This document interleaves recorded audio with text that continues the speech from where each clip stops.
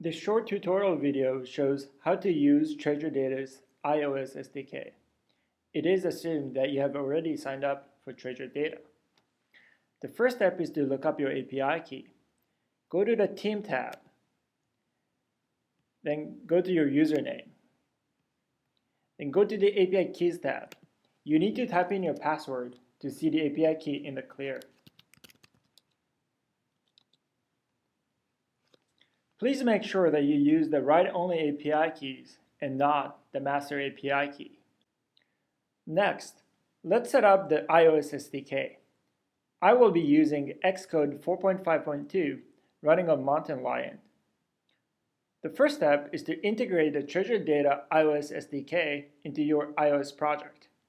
The easiest way to do this is by using CocoaPods, iOS's dependency manager.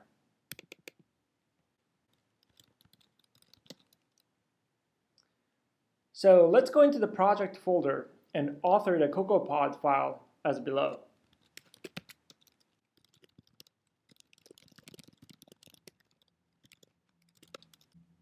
Also, make sure to add Treasure Data's repo like this.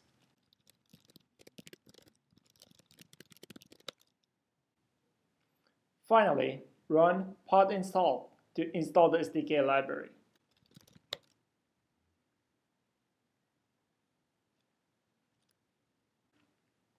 If this is the first time using CocoaPods, it creates a new workspace for your iOS project. So let's open the workspace.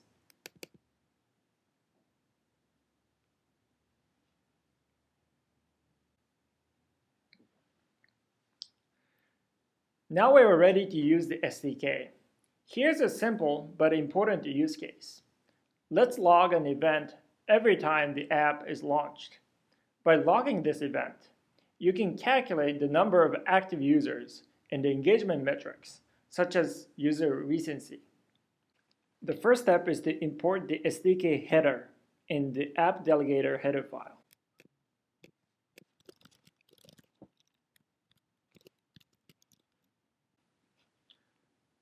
The second step is to set up the Treasure Data object inside the app delegator.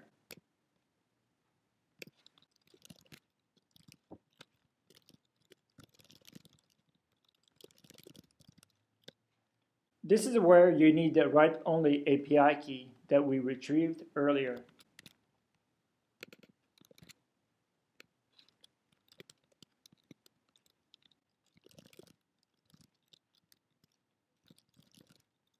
Note that Treasure Data can encrypt the log data for added privacy and security. Finally, let's log an event every time the app is launched. This can be done inside the application will enter foreground method, which gets called every time the app gets to the foreground. The add event method is the standard way to log an event to a table. However, add event only adds an event to the local buffer to be uploaded at a later time. In order to upload the buffered events, the uploadEvents method must be called. For the purpose of this demo, we will use add event with a callback, which lets us call a function when an event is successfully added to the buffer. Inside a callback method, we will call uploadEvents.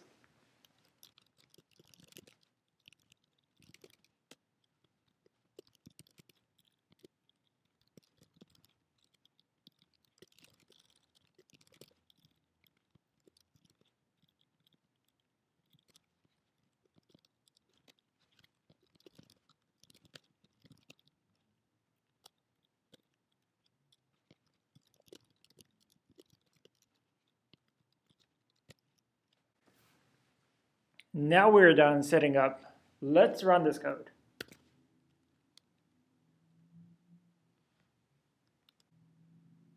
As you can see, I am using the iOS simulator, and the app is running.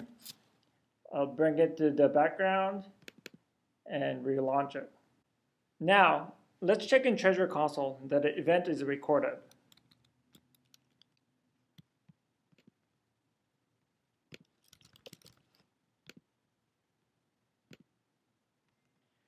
And there it is. This concludes our tutorial. To learn more about Treasure Data's iOS SDK, please visit the URL on the screen.